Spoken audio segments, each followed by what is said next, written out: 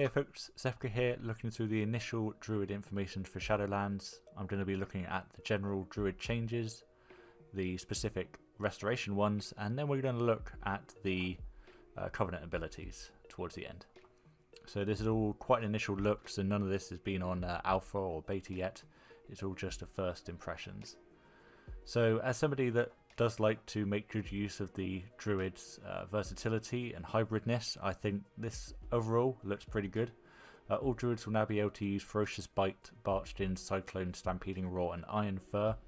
I think the Ferocious Bite makes perfect sense, to be honest. Without Feral Affinity, there is no combo point really for being in cat form, so that's a good sign. Cyclone is pretty good, just a short little term CC that the Druid, you can turn your healer into a bit more of maybe a caster CC. It really depends on your matchup. It's probably not going to be the best and most useful in the world.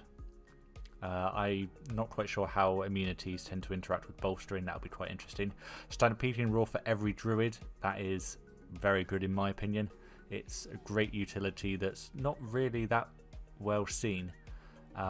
It was one of the only reasons to be a Feral or Guardian, so I suppose that sucks for them, but for everyone else I think it's great. In addition, we have Heart of the Wild, which if I recall was increase of raw stats, particularly when you're in a different form. So for someone who wants to use their offer all abilities, like I don't know, a Catweaver for example, that seems go too.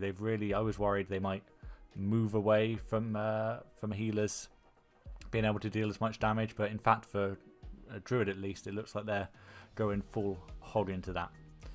So the affinity talents associated with each specialization, that's Balance, Guardian, Feral, Resto, also gain an additional utility. Balance receives Typhoon, which to me implies that Typhoon's being removed as a talent, which means that whether we're going to get a CC row still remains to be seen. The row right now with the stun and mass entanglements with Typhoon. Feral gets Maim. I suppose it's just as, Maim is your equivalent of like Kidney Shot-ish, so it's a bit of a stun as a finisher. Guardian gets Incapacitated Roll, not bad, and obviously Restoration already gets sort of Vortex. So for the Restoration specifically, Swift Mend is back to consuming a heal every time on the target, but it's going to have reduced cooldown and cost, so it's going to be much more, I assume, like a way of burst healing, which is one of our weaknesses I feel like as a Resto Druid. It does mean that you'll have to spend a bit more time casting probably, rather than just use Swift Mend and forget about it. Nature's Swiftness being back, just allowing instant cast abilities. It doesn't seem too bad, to be honest. Whether it's going to be a talent or not, they haven't said. We've also got Nourish, which is a talent, which is going to heal an ally for a significant amount. Nourish before, I believe Nourish might now be a PvP talent, but that's another option that we've got as a healing. Until we know which talent row it's on, it's going to be hard to say how it lines up. So that's a very quick look at the Druid changes. So next we'll be looking at the Covenant ability. Each of these provides one bonus for everyone and one bonus for your specific spec. These bonuses for everyone I believe might be just limited to the world, but I'm not entirely sure about that. So I do think that these first abilities are probably not the main reason why you would pick to go. They're more like a little bonus that you have for picking. I think the combat based abilities that are spec specific are what you'll go for more. But for Kyrian, we have Summon Steward, which will give you a vial which will remove all curses, diseases, poisons, bleeds, and some health. Probably not really the best in the world for Druids. We can already remove 2 of those, and granted there are some pretty nasty bleeds and diseases in 8.3, but I'm not too sure about this one. Your Steward offers additional selection of useful lemnities. We've seen sort of like these one-off things before, and they've been there so. Venthyr, we have Door of Shadows. Wend through the shadows appearing at the targeted location, so it's a bit like a sort of targeted leap Blink, sorry. Feral Displacer Beast, sorry. Maybe that will be back. That one's not too bad. The Necrolord one, form a shield of flesh and bone that prevents damage equal to a portion of your maximum health, standing near the corpse of a defeated enemy. When the ability is cast, will create a larger shield. Doesn't really seem the best. I mean, Druids are pretty good on the mobile front, so maybe you don't feel the need to go mobility-wise, but as I said, all of these are a bit bonuses. Night Fae, which is quintessentially probably the Druid faction at least. Turn into a Vulpine, increasing movement speed. You may reactivate Soul Shape to teleport a short distance forward. Displace the Beast may be actually back. And lots more cosmetic stuff that you can acquire for this. As I say, they're all relatively, they've all got their niches. And that's going to follow through with the theme of the class abilities. As all of these, I think, have their place. I have my questions on each of them that I really want to look into more detail. So I think all of them have got a place where they're going to be useful. So which one you pick, I think largely should be cosmetic. Hopefully they're going to be relatively well balanced. So for the Kyrian, form a bond with an ally. On cooldown, you may empower the bond for a short period of time, granting you an effect based on your partner's role. This is very similar to Symbiosis by the sound of it, from Mr. Pandaria. I'm not entirely sure whether it's going to be quite as Symbiosis as Symbiosis was. That was very much... you got abilities based on the spec that the person you were linked with and your spec.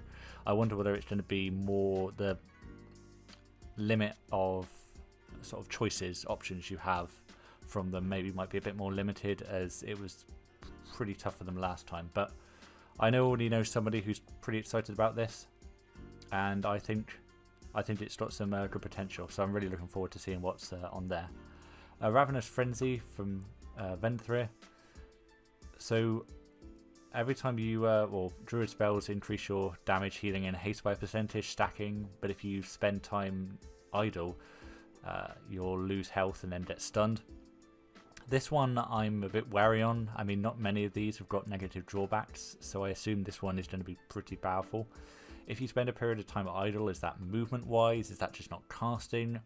If you're out of combat, do you lose health and stun? Is that what it means? It means idle, you're not in combat.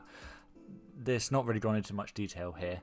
So this one could be really powerful, or it could be obnoxiously annoying, like if in Mythic Plus you're constantly getting stunned, moving to the next target. Adaptive Swarm is the Necrolord one. Command a swarm that heals or deals damage to a target and increases the effectiveness of your periodic effects on them. It just jumps between friend and foe, much like the Priest Cascade, I think it is. This one reminds me a bit of the Lady Waycrest music box, in that it will sort of deal damage or heal and sort of work in both ways. I think this one overall doesn't look too bad for Catweaving. I mean, we already have 4 dots as a cat. And then the only downside, and then healing, obviously we've got a fair number of dots as well, hots, sorry, as well. My real concern is how the sort of jump happens. Does it smart jump? Will it locate who's got the most hots on them and jump to them, or whoever's got the most dots on them? Or will it be a case of, here's your pack of like 5 enemies you're fighting, you put it immediately on, the focus target, and then it jumps to a random party member, and if it's not the tank, then that person maybe doesn't need healing, and then it's just sort of doing nothing until it jumps back to a random enemy? Or does it spot, right, your tank is the person who has the most hots, I'm going to jump to your tank, and then it'll be like, right, this enemy that you were attacking before, who's still got all your 4 dots on, this is the one you want to kill, so it'll jump to that. If it does that, that'll be really powerful. But otherwise, I think it's got good gameplay value.